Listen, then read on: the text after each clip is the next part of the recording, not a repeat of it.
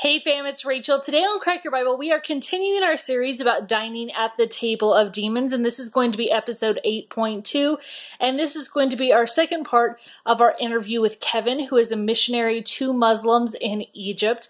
Now, the reason that this is connected to dining at the table of demons is because when you do nothing, when you are silent, you are aiding the enemy. Your silence is an approval for the enemy to do his job, because God has put you in the place that you are at right now so that you can reach the people around you with the message of the gospel. That's the whole point of even existing. What is the meaning of life? To share the gospel with others. This is why Jesus said, go into all the world and preach the gospel. This message of the kingdom shall be preached to the whole world, to all nations, and then the end will come.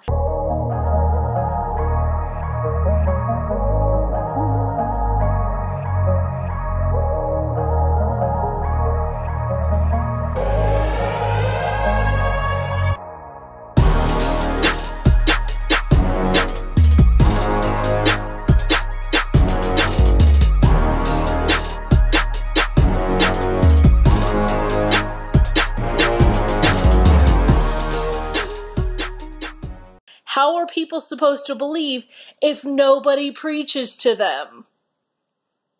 You've been given access to the gospel. It's your job to share with the people who are around you.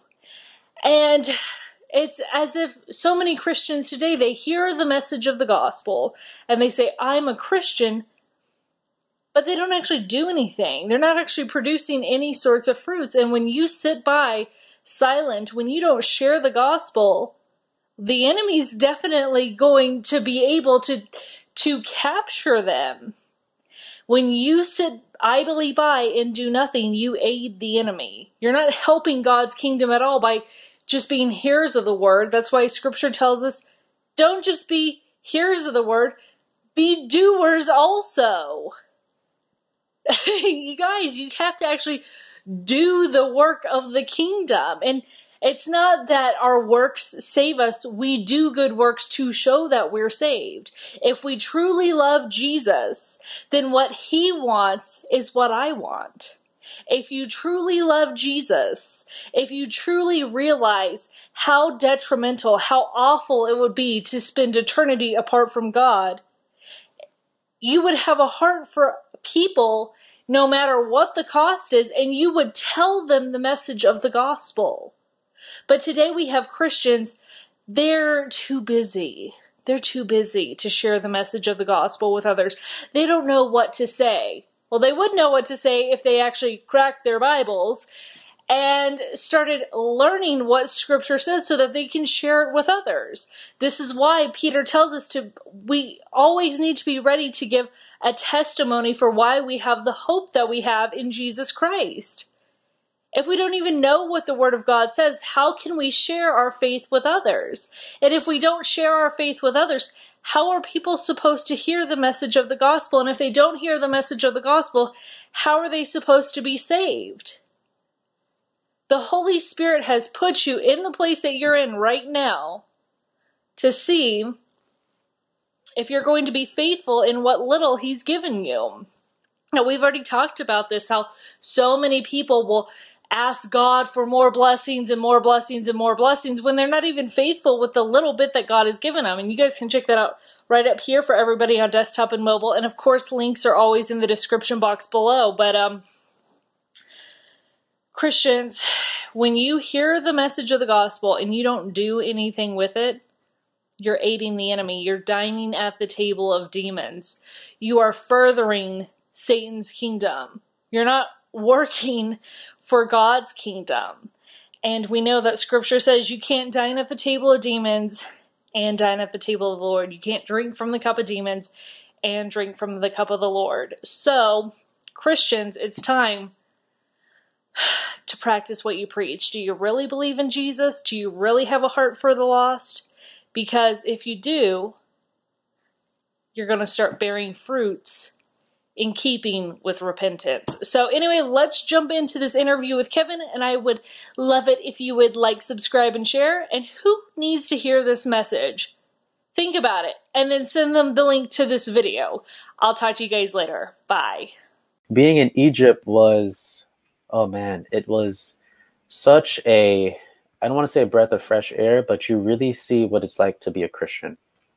You really understand what it means to worship. You really understand what it means to follow God and die to yourself, pick up your cross and follow him. Our first experience of worship or at church, it wasn't even, literally we were in our apartments and we had to close the doors, shut the blinds, pick up the mattresses from the floor and like put them against the wall. And that was our worship. And we had to do that to prevent our neighbors next door from hearing us worship in the name of Jesus. And my worship that night was just tears, because you don't experience that in America. You don't experience that in New York. I'm from New York. You don't experience that here. There's no type of persecution there. But there, if your neighbors were to even so much, literally as possibly hear you lift up the name of Jesus, not only can they call the authorities, but you can be deported quickly and easily. Anybody want to remember why Daniel was thrown into the lion's den? Yeah. They heard him praying. It was his angels that snitched on him because nobody was supposed to bow to anybody else but the king. And Daniel's like, I don't care. But he didn't put a mattress against the door. He he's still going to pray. And God did not prevent Daniel from going into the lion's den. But while he was in that den, it was God who shut the mouth of those lions. So he's always with you through the fire, kind of like Hananiah, Azariah, and Mishael. He didn't take them out of the fire. He didn't prevent them from going through that, but he was there with them through the fire. There were 4 people in that furnace, and the 4th person was Jesus. So just remember, he's not going to take you out of these situations. He promised us persecution and tribulation. But he's going to be there with us through the end. He's never going to leave us or forsake us. Yeah, and that's something that we really saw firsthand being there, because we not only did we experience like the spiritual oppression, because like I was saying before, when you're in these nations, like you feel it. Like you literally you hear the call to prayer 5 times a day, 10 minutes at a time. Literally the minute it comes on, like you feel it upon you. Like it's almost as if like it's trying to like grip you. And now you started out by going from New York to South Korea, which is a Christian nation. How did the spiritual feel change between South Korea and then you traveled to Turkey and then to Egypt? What was the difference? Oh, it was a huge difference, because the air feels so much lighter in South Korea. And so Korea really only got the gospel like 150 years ago. And so the Koreans are so on fire for the Lord. Like the gospel for them is like, it's literally the only air that they can possibly breathe. And so being in Korea was a breath of fresh air. But the minute you leave and you go to the Middle East, like I said, it's like you feel it. Like it's almost like it's a smack in the face. And so the minute we came off the plane, it was almost hard to breathe in a way. And so like if you're living there in a nation like that, like it's normal. But if you're filled with the Spirit of God, immediately you know warfare starts. Like immediately you know, okay, I'm not in Kansas anymore. It's boots on the ground. Yeah, it's boots on the ground. We're at war. We're literally at war.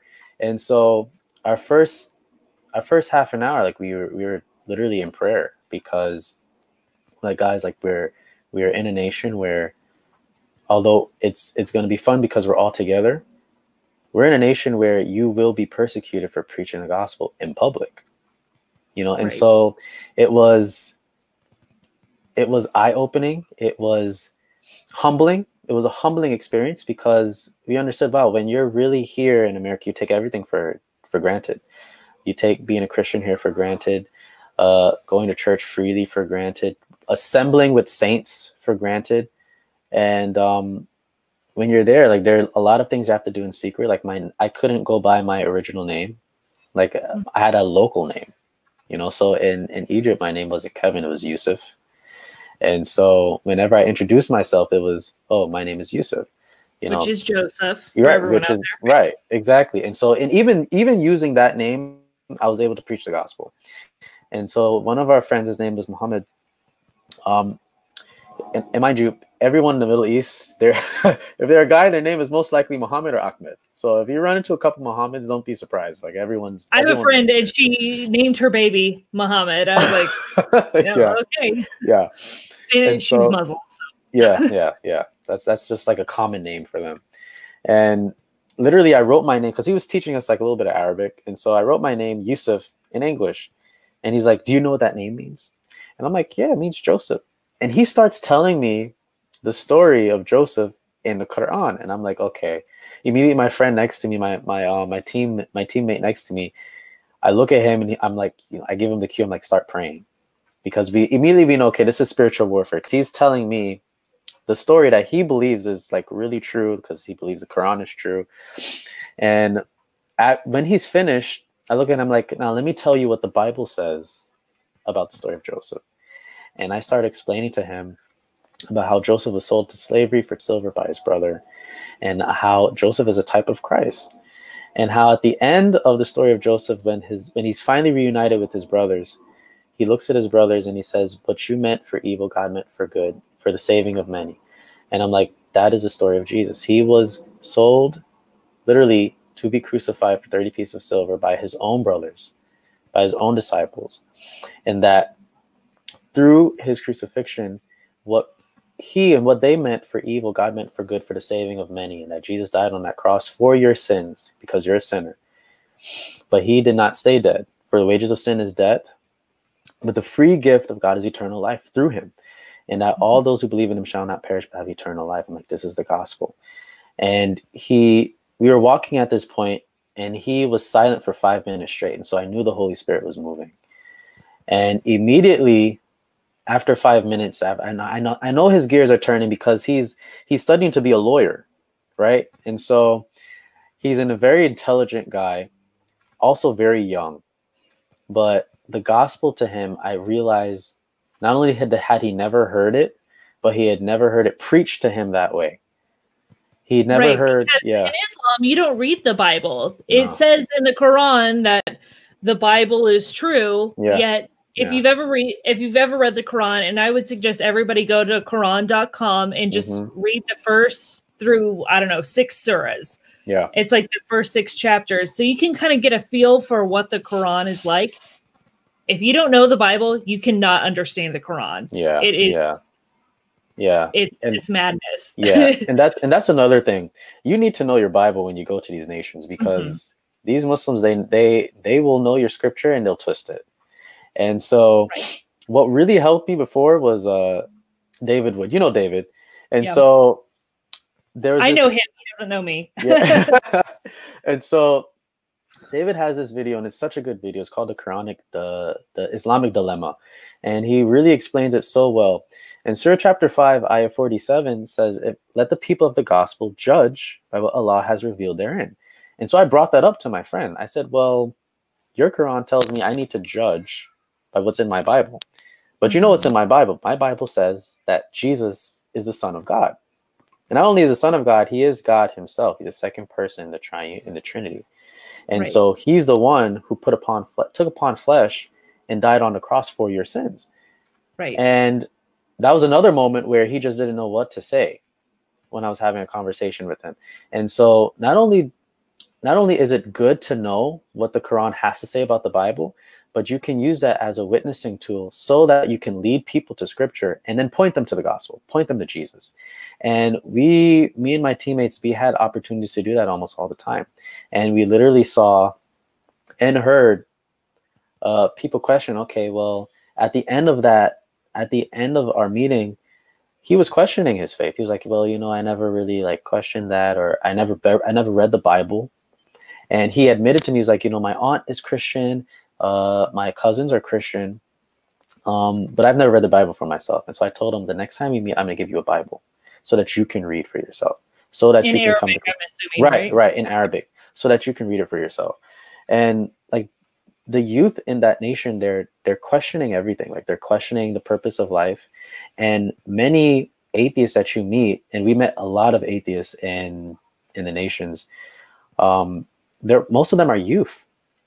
Like they're teens, like they're young adults. They're like in their early 20s, early 30s, and they know Islam is false. But because they're in a nation where if you even so much as question your faith, question Islam, not only could you be ostracized, you can be killed. Or I should say, for most part, they'd much rather be killed than be ostracized. Because if you're forsaken, left, completely abandoned by your family and friends, it's worse than death. Because the culture is so strong, and their family units are so strong and so tight knit that, becoming a Christian, losing your family and your friends is the worst thing that possibly happened to you.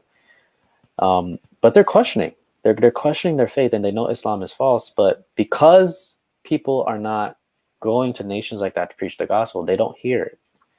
They don't hear it. Right. Well, the reason that they know it's false is because there's no power. And 1 Corinthians 4:20 tells us, for the kingdom of God does not consist in talk, but in power. Yeah. And the Holy Spirit, when he moves through us, that is powerful. Remember Acts 14, it was Paul and Barnabas, and they were in Lystra. Yeah. And it says, now at Lystra, there was a man sitting who could not use his feet. He was crippled from birth and had never walked. He listened to Paul speaking, and Paul looked intently at him, and seeing that he had faith to be made well, said in a loud voice, stand upright on your feet. And he sprang up and began walking. And when the crowd saw that Paul had done, they lifted up their voices, saying in Lycaonian, the gods have come down to us in the likeness of men. Barnabas they called Zeus, and Paul Hermes, because he was the chief speaker. And the priests of Zeus, whose temple was at the entrance to the city, brought oxen and garlands to the gate and wanted to offer sacrifice with the crowds. But when the apostles Barnabas and Paul heard of it, they tore their garments and rushed into the crowd, crying out, men, why are you doing these things? We are also men of like nature with you, and we bring you good news that you should turn from these vain things to a living God who made the heaven and earth and the sea and all that is in them.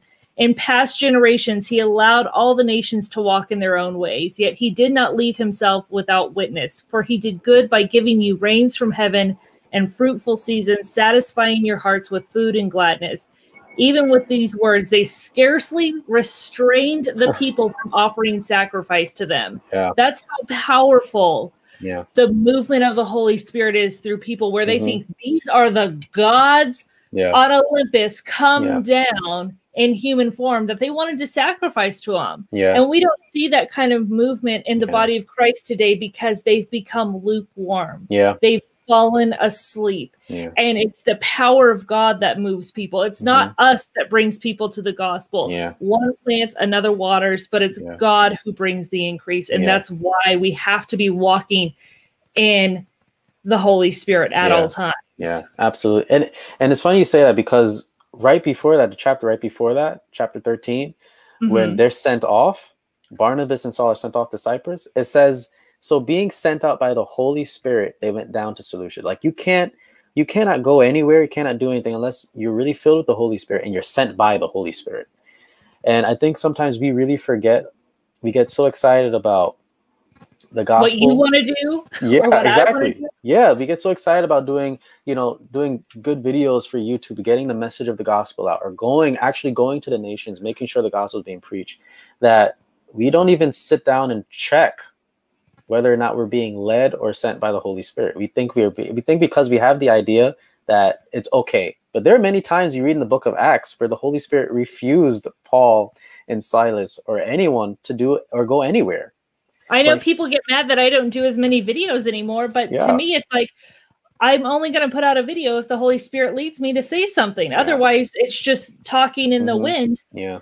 But we need to remember, it's not by power. It's not by might. It's by my spirit, says the Lord. And it's not the will of men that we're doing these things. It's not by my will. It's God, your will be done on earth as it is in heaven. And that's why we need to always be plugged in. And I know that sounds new agey, but you need to be at least cognizant of the voice of the Holy Spirit so that you know his will. If you don't know his word, you won't know his voice. And if you don't know his voice, you won't know his will for your life. And you're going to be walking in your flesh instead of walking in the spirit. Yeah. And that's exactly how God has called us to live and walk this walk, especially in the times that we're living in.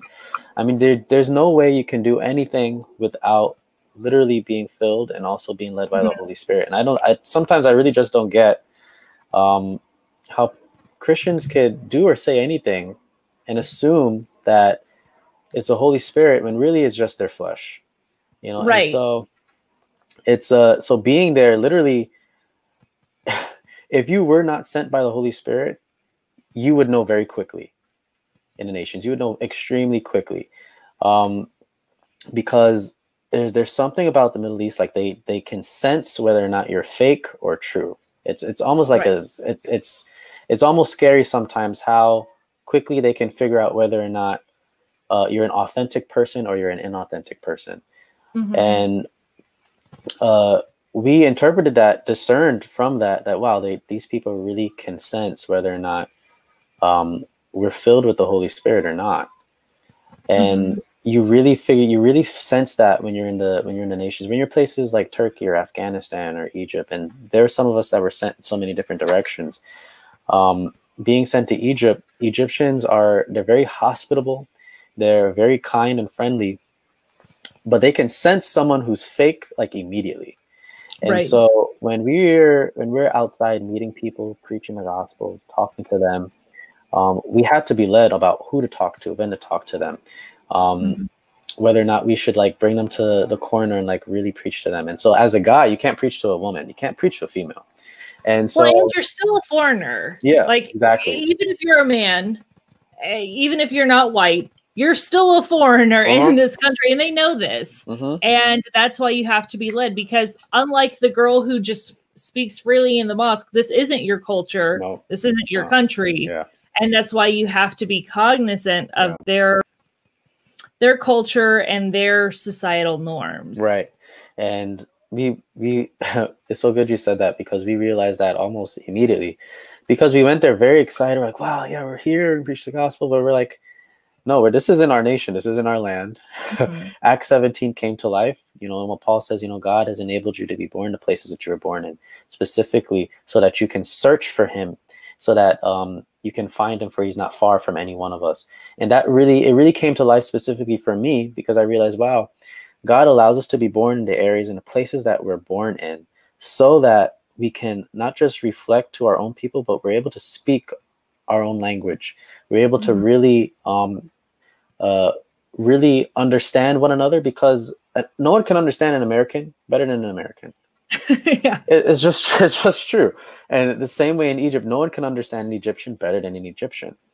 And so we have to go there and we have to like learn to speak the language.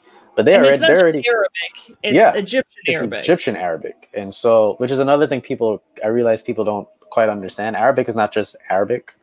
Like different nations, like Arabic in Saudi Arabia is very different from Arabic in Egypt. And so like there might be some standard words, but there are words that like someone in Saudi Arabia will not understand really in Egypt, and there are words in Egyptian that people in Saudi Arabia won't understand. So when we were there, like we had to learn the language, but they already know Egyptian. And so they already know Egyptian Arabic. So there's no one else who could really preach to an Egyptian better than an Egyptian. Right. And so there are many times where the Holy Spirit really ministered to me specifically, like, you're here to strengthen them. You're here to strengthen your brothers and sisters in the church here. You're not here to necessarily start your own ministry, to do your own thing. You're here to strengthen your brothers and sisters so that they can go out and preach the gospel. And so when we saw from those new eyes, we're like, oh my gosh, like it takes so much work and burden off of us, because Acts 7, like I said, the Bible, when you're there, it just comes to life. There's no other way I can say it. It just comes to life. You really experience scripture in a whole new way. Literally going out to the streets, the Luke 10 ministry, like take nothing but the things that Jesus tells you to take. Like you're literally living day by day, led by the Spirit of God. Right. And You can't worry about those. I would really say, like, yeah. Sorry, 1 Corinthians 9:7 says, who serves as a soldier at his own expense? Who plants a vineyard without eating any of its fruit? Or who tends a flock without getting some of the milk? Like, don't worry, like, about not taking a bag or sandals or clothes. Like, God's going to take care of it. If you are faithful, he is faithful. Absolutely. Absolutely. And so it's like you go out every day, and literally you're trusting the Holy Spirit that he will lead you to the right person, that he will lead you to the right person to talk to. And you really understand the concept of kingdom principles when you're preaching the gospel, especially like Paul mentioning about, being a good soldier of the Lord Jesus Christ, because that's really what you are when you're preaching the gospel. You have one vision, one mission, and that is to preach the gospel with all your heart. That's the only thing on your mind when you're there, is I'm here to preach the gospel to as many people as I possibly can.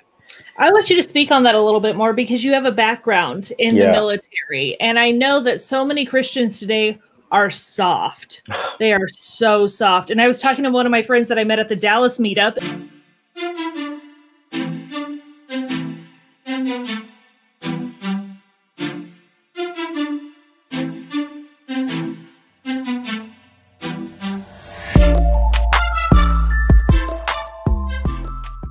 But she was saying people in the church, they don't put on the full armor of God because they don't have the belt of truth girded around their loins. They have a soft belly because they don't want to hear the truth. And that's what the loins are. It's not just your privates. It's that whole area. And we can't be soft-bellied Christians. That's how you die. And a lot of people, they don't want to hear the hard truths because it's offensive. The word of God is offensive to people. But when you're a soldier, when you entered basic training, were they kind and loving? And I just want to make you feel so supported today. And like, I just want to help you to better understand why you're here. Like, how was that? Oh yeah, they were so nice at basic training. It wasn't even funny. Like, they gave us like food on a platter on a golden plate. Like, they spoon fed us. It was the most, no, heck no. They did not, they did none of the sort. The minute you come off that bus, all hell breaks loose. And it's like you're not home anymore. Mommy's not going to clean up after you. Mommy's not going to cook you dinner. Mom's not going to do your laundry. Like, this, welcome to basic. Like, welcome to real life. And they literally immediately want you to come out of this concept and this mindset of you're a civilian. You're 100% free. You can do what you want. You can say what you want, do what you want, do what you please. Like, no, you're not following orders. Like, you have one mindset, and that is to listen to your commanding officer. That's to listen to your drill sergeant, listen to your senior drill sergeant. Listen to your commander that's there in the base. You're only meant to do one thing, and that is to obey. And that's exactly what Paul says in 2 Timothy chapter 2. He's in verse 4. He's like, no soldier gets entangled in civilian pursuits, since his aim is to please the one who enlisted him. And as a soldier, literally in the army of the world, you only have one perspective, and that is your commanding officer, the person who brought you there at basic, the person who's above you. And that is whatever he says goes. That's literally the only thing that matters. Whatever he says goes. If he says jump, you jump. You don't even ask how high, you just jump. know, and so that's the mindset that we are supposed to have in the military. Now, if that's the world's army, imagine what God's army is like. We serve a God of the universe. He's the creator of all things. There's no one like him. That's exactly what he says in the book of Isaiah. I am God, there is none like me. I am the Lord, there is no one before me. And this is the same God who sent us his son. And this is the same God who loved us enough to send us his son so that we can have eternal life. And Paul's like, listen, you're a good soldier of that son. You're a good soldier of the Lord Jesus Christ. And he's like, your only pursuit right now is that you're not a civilian in the world. You do not live as the world does. The world's pursuits are not your own. The values of the world are not your own. You literally have the values of the kingdom. The kingdom of God is the only pursuit that you're after, the only vision that you want to see, and the only mission that you will literally put on the whole armor of God to go out into the battlefield and war for. And you war from the perspective of knowing, hey, the battle's already been won. Right. And so you put on the whole armor of God. You put on this armor of light that Paul talks about in the book of Romans, where you really understand, wow, this armor of God, and it's funny, it's called the armor of God. It's not my armor. It's God's armor that he tells me that I need to put on. I need to put on the breastplate of righteousness. I need to put on the helmet of salvation. I need to make sure I pick up the sword of the Spirit. I need to make sure I pick up the shield of faith. The breastplate of righteousness. And the shoes for the readiness given by the gospel of peace. You got to be ready to give a response for the reason that you have the hope that you have. Yeah, absolutely. And then it says, and praying in the Spirit at all times. With all prayer and supplication. I can talk about that for days. I mean, there would be days where we knew for a fact, listen, like, are you guys praying in the Spirit? Like, who's not praying in the Spirit? You can immediately pick up who is and who isn't by attitude, by moods. Like, you get mood swings very quickly when you're there, especially if you're not praying in the Spirit. And we tend to forget that. We just look at the armor and we forget the immediate verse right after. It says praying at all times in the Spirit. Right. Like, you cannot do ministry in these nations or anywhere for that matter without praying in the Spirit. Like, you need to be filled with the Holy Spirit. You need to be sure unless God's directing you, you can't do anything. Because John 15:5 says, I am the vine, you are the branches. Whoever abides in me and I in him, he it is that bears much fruit. From apart from me, you can do nothing. You will not succeed in your mission if you're not led by God, because it's ultimately his mission. So if you're not directed by him, it's going to be a waste of time. Yep, absolutely. And so it's like, when you understand being a child of God is one of the most important identities that you have, being in places like that, doing things for the kingdom of God, it doesn't become easier, but it's your strength. Literally, when you know who you are in God, when you know who you are in Christ, that you are more than an overcomer, it helps you, especially it helped us when we were there, because we really understood if you don't know who you are, places like this will eat you alive. Right. And if you do not have on the full armor of God, if you do not pray in the Spirit, you will literally feel the oppression of the spirit of Islam every single day. And so the armor of God made more sense when we were there than I think it made sense here. Because here we just think, oh yeah, I put on the whole armor of God. Yeah, I'm praying. Yeah, I'm okay. And, I'm being oppressed by my neighbor who, he doesn't believe in God and he makes fun of me, or like your coworker makes fun of you because, you're a Christian. Like, no, guys, that's not persecution. Like, shut up. Like, this is the difference between civilian struggles and soldier struggles.